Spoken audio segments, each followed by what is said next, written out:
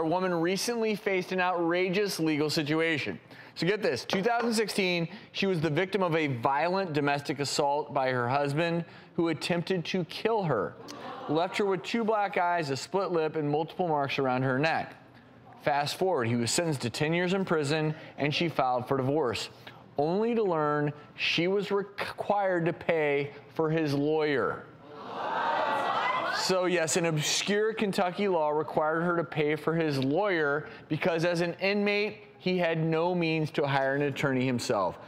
You try to kill someone, and then they have to pay for your lawyer? Well, lawyers have to get paid. Okay, but Ariva, isn't there a way to have a public defender? Why does this woman have to pay? This is the best case for why the Me Too movement is so important, because when you get a group of men in a room together running everything, you get laws like this. This is why we need more women in state office and federal office, in every office. So what is the law exactly? So the law is the person filing for divorce has to pay the fees and costs for the person they're divorcing. And it doesn't matter if they are the victim of domestic violence, like in this case. Wow. And we know domestic violence often involves women as the victim more so than men. So in this case, while this woman is in the emergency room having her injuries that were, perpetrated on her by the ex-husband cared for, he's at the bank cleaning out her bank account.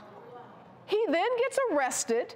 He's in jail. She tries to get away from him, which is what we tell domestic violence victims to do, which is separate from the abuser. And then she gets hit with the cost associated with the divorce. So this obscure law then essentially almost forces someone to stay in an abusive relationship or marriage. Yes. Because if you file for divorce, you're stuck paying for the lawyer's bills of the spouse who's abusing you. It discourages separation, which is what, Judy, as a psychologist, we encourage domestic violence victims to get away from their abusers. Come forward, take care of business. And they're disincentivizing people from taking care of business because she's getting cleaned out just to try to create a safe space for herself. This is what happens. Yeah, and when we know that, in terms of how many women actually become a victim of some type of physical assault by a partner, it's 25%, according to a study done by National Institute of Justice. So this is not a small number. It's 1 out of 4.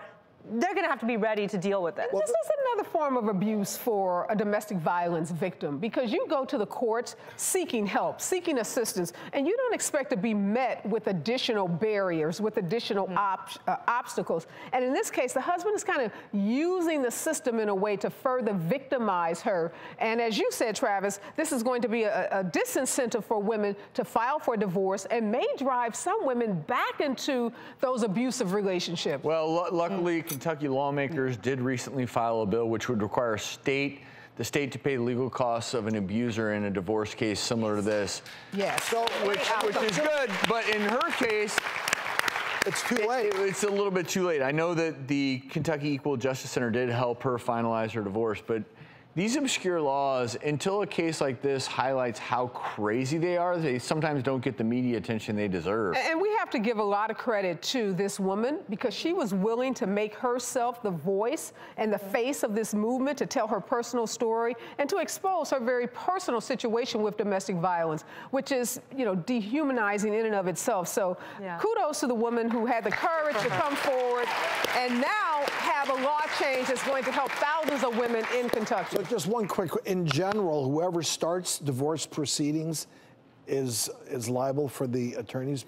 It really depends on the state, and this was an obscure law in the state of Kentucky, but I did find another case where a woman had to pay alimony to her abusive husband, who was also incarcerated. So we don't want to beat up on Kentucky, because there are a lot of other states that have these kinds of laws that make it very difficult for women who are the victims of domestic violence to separate from their husbands. So hopefully Kentucky will lead the way. They'll change their law, and other states that have these arcane laws will do the same.